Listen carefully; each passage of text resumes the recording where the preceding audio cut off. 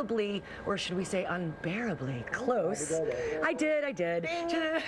So they're the great outdoors. A trespassing brown bear makes an unexpected house call, and well, you just take a look now.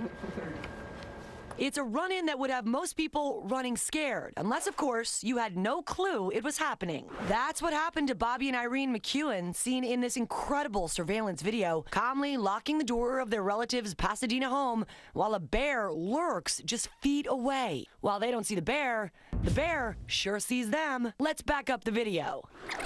There you see, the bear pauses just as the McEwens come outside. It then hangs back until they're out of sight. But that shyness doesn't last long. The McEwens, visiting from Scotland, say the bear followed them to their car, and at that point, oh yeah, they noticed. So once I closed the door, I turned round and shouts, "It's a bear, it's a bear." What?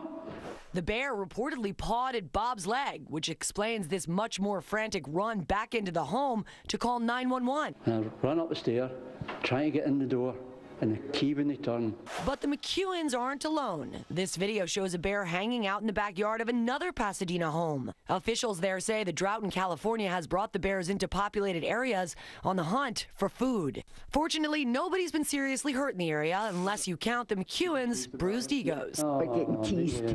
Well, how did you know see it? I says, just wasn't looking.